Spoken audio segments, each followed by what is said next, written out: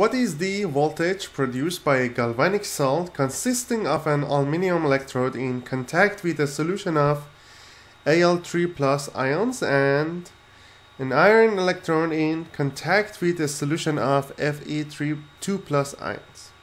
Which one is anode? Which one is the cathode?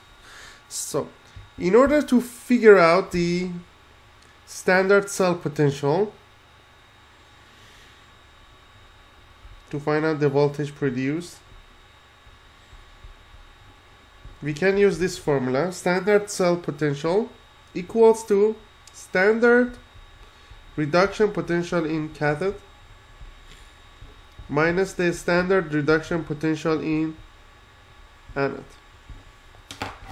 Cathode is where reduction happens, and anode, oxidation. The one that has reduction is the one it is stronger oxidizing agent.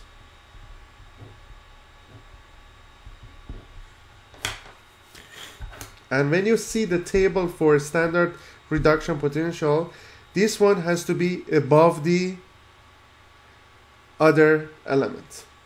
So let's find out the standard reduction potential for aluminium and for iron. For aluminium is going to be Al3 plus 3 electron.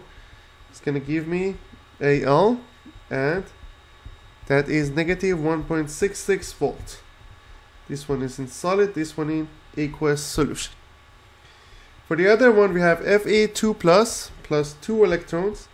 That's going to be Fe solid, and standard reduction potential is negative 0.44 volts.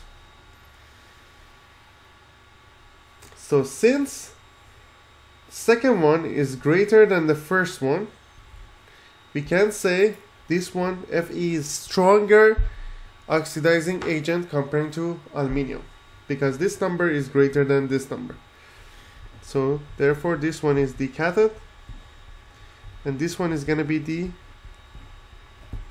anode.